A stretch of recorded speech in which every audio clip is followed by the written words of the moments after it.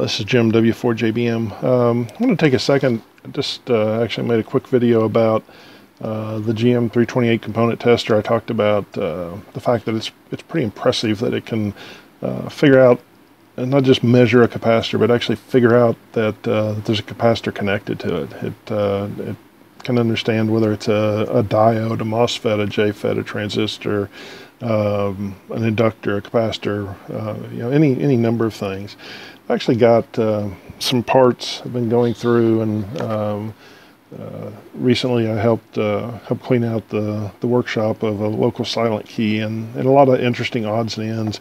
But it came across, there's two of these, and they're basically the same. There's a screw that goes in, so it's threaded on this end. And shape-wise, if you pulled off this tab, it's actually very similar to like maybe a small knob you might see on a something like a jewelry box or something like that. There is a color code on it. It is brown, or excuse me, black, brown, black. Then it looks like red, silver, and orange. I am assuming it's a capacitor, and there are two of these. One had the screw in it, the other one didn't. They both have the same color code, both the same shape, appear to be the same device.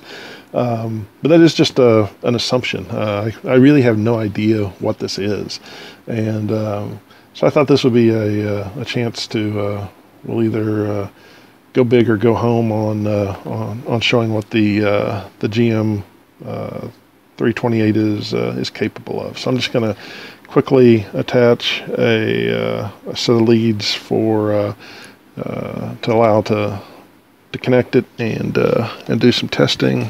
That other one was too large, so let's see what I've got around here. Surely I've got something smaller. I can actually use just the lead off of a resistor, and I won't actually connect it to anything if that will fit through. Okay, so we'll just leave we're using the lead of the resistor, but I won't use the resistor itself. So now I've got two leads, what appear to be the two leads. This one appears to be connected to the actual case of the device also. So we can, you gotta be careful, I guess, not to short that to the case, if that is the case, no pun intended. And then I put this into the zero insertion force, and we push that. And it turns out to be, looks like about 1,000 picofarads, which would be 1 nanofarad, or 0.001 microfarads. So it does appear to be some kind of small capacitance. Probably, I mean, that size for that low of a capacitance.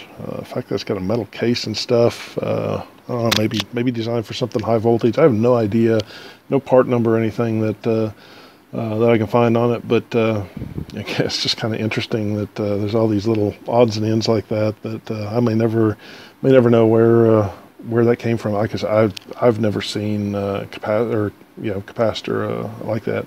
And the thing that kind of made me think it was a capacitor was the color code. I mean, you see color codes on other components too, but just the general shape and stuff, you wouldn't tend to expect to see color codes like that on if it had been a diode or something. So anyway, that just kind of I guess a little bit of showing off of the GM328 and its ability to, again, identify that this little knob-like device is a capacitor, and do the measurement. So anyway, that's I was kind of curious what that was. I figured I would just record it as I test it. Like I said, go big, go home. I was lucky this time. I'd guessed it was a capacitor, and actually turned out to be right. So that doesn't always happen, believe it or not. Anyway, thanks, and I hope you